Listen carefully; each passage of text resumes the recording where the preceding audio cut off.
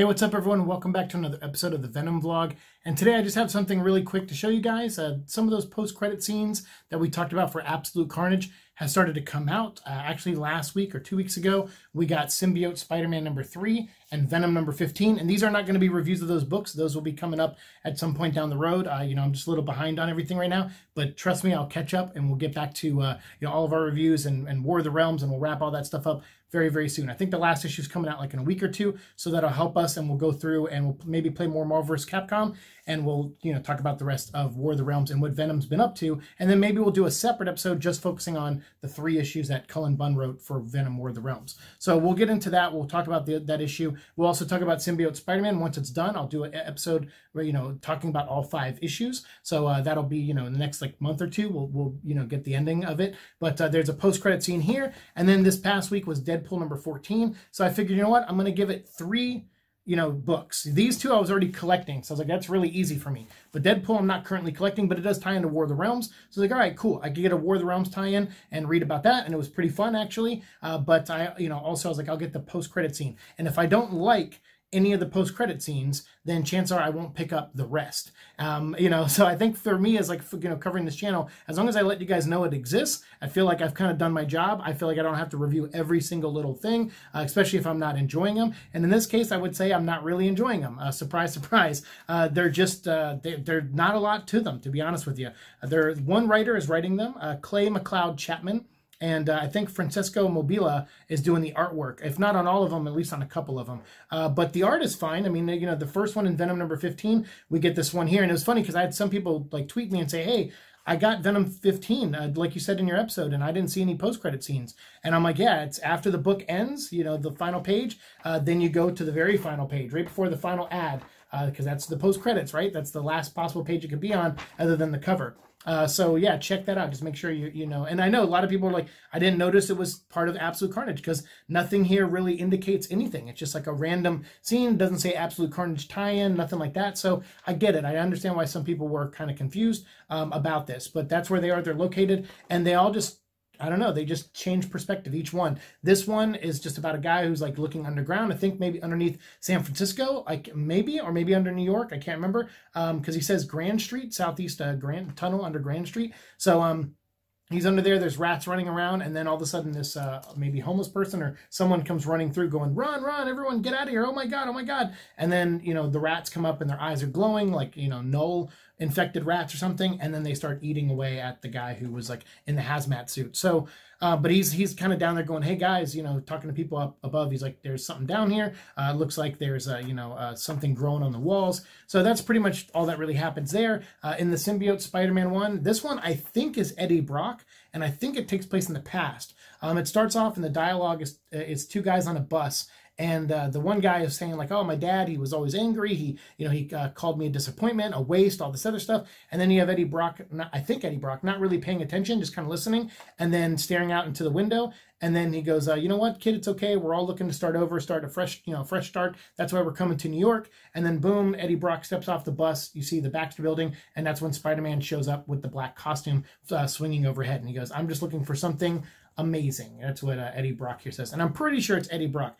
Don't quote me on that. I mean, I could be wrong. Could be another character that we'll find out who it is later. But I think it's Eddie Brock. It makes sense that's Eddie Brock. And also the dialogue makes a little sense because I'm kind of wondering, remember Donny Cates is retconning everything, saying that, Eddie Brock's memories are all a jumble. So what this guy's saying about having an abusive father and all these other things and how his dad called him a disappointment, that's kind of something that happened to Eddie. So maybe that's, where Eddie gets that from after the suit. Maybe that it remembers this conversation. It's like, all right, I'm going to warp Eddie's mind and make him think all these bad things are happening, even though it looks like his dad really is like an a-hole. So I don't know. I mean, or maybe it's just there to show that, Eddie Brock is listening to someone who has the same problems he does, but he's already past it. He's already like, you know what? I don't care. I'm here. I'm moving on. And I hope you will too. Maybe that's the advice he's given here. Nothing's really clear because everything's done really quickly in one quick page. Francisco Mobila did the artwork on this one too, and it's fantastic. So I like Francisco's artwork. I definitely do. Francisco does not do the art though on this one. I think Alberto Jimenez Albuquerque does the art on the Deadpool one. And Deadpool, he's hanging out in Fairwoods in front of his TV, and there's some report on TV about a family of 4 missing. and then it caused him to have this nightmare where the 4 symbiotes that he once bonded with in Deadpool vs. Carnage, which we're going to talk about, you know, down the line on the next Carnage week. I think either the next one or the one after, it'll be a part of that. So it's him rebonding with them in a nightmare, and then he wakes up and he's like, oh, I had too many burritos, you know, before bedtime, and I wonder what's going on. And then the news report kicks in about a family of 4 missing. So it looks like, you know, this one at least had symbiotes in it and Deadpool in it as far as a post-credit scene. So that's something, I guess. But again, there's nothing to these. Like, I would say if you're trying to read Absolute Carnage, you're probably not going to get too illuminated on anything major in any of these post-credit scenes. I could be wrong. Maybe the next wave, because there's 2 more issues this month. I think Fantastic Four number 11 and Amazing Spider-Man number 24. I think those come out this month, or the first week of July, maybe, and they have a post-credit scene in them. And then the second round of post-credit scenes kick in as well. So there's going to be 10 post-credit scenes total. If you want to know all the books that they're in, definitely go check out my episode a couple episodes ago where I talked about all the post-credit scenes.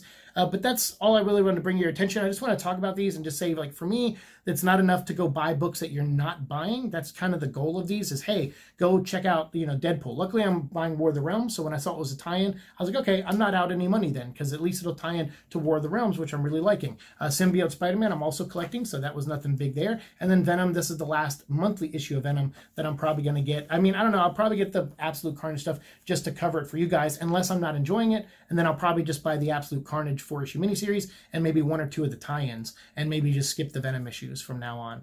But yeah, either way, I mean, these are just my thoughts. I just wanted to bring them to your attention, and again, refresh your memory if you haven't got any of these books, because they're post-credit scenes. You know, check them out if you want to yourself. I would say there's nothing major here, but if you're a collector out there and you collect everything Venom and you just have to have every single thing that ties into Absolute Carnage, you know, you're going to want to pick up these 10 books for sure. And then to cap this episode off, I actually went down to House of Secrets this morning, and I was like, you know what? I need another box. I need another short box, and, you know, preferably something with like Venom or, you know, Spider-Man on it or something like that. And lo and behold, I went down there and they actually had a Venom box right here, featuring artwork by Mark Bagley, and this is from Venom Lethal Protector number 2 that came out back in the mid-90s.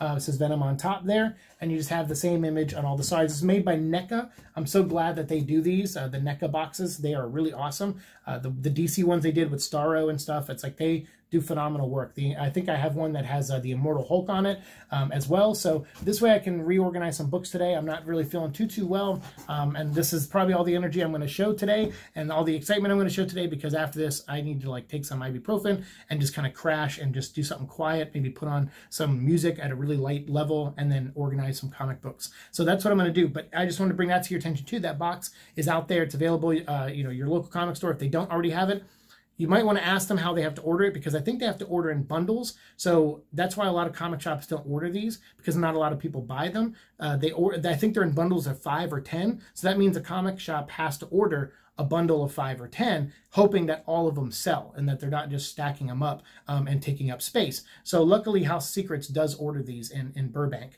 and that's why I went by there. I was like, you know what, whatever they have, I'll pick up a box today. And I'm so glad I went in and saw this Venom box. So this is available. It's out there. Talk to your local comic store about ordering one for yourself, or visit the NECA website and see how you can order a bundle yourself. If you just want like a bunch of Venom boxes, you can maybe order a box of 5 or a bundle of 5, and then just, you know, organize all your comics through the same box. I like doing different boxes, obviously, because I want to be like, all right, that Venom, I have my Venom books in my Venom box, and my Avengers and Hulk books in my Hulk box. You know, I like to organize things that way. But if you're out there and you're just like a total nutcase and you're like, hey, I'm all Venom everywhere, you know, I mean, see, nutcase right here. Yeah, I'm calling myself out.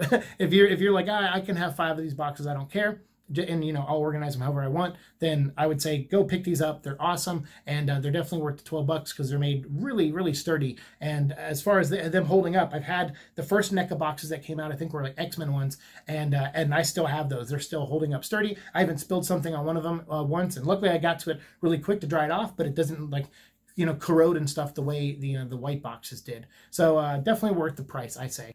So close to the end, and then I screwed everything up, and you know, I'm just losing it, guys. So I'm so sorry for the jump cut there. I'm just not feeling too well. So if you have any comments that you want to make about this episode, down below in the comment section, please do. We'll continue our conversation down there. I definitely want to hear your thoughts. If you read any of these post-credit scenes, I'd love to hear your thoughts down there, and we'll continue talking down in the comment section. Thanks so much for watching the show. As always, like, share, subscribe, all that fun stuff, and I'll see you in the future. Peace.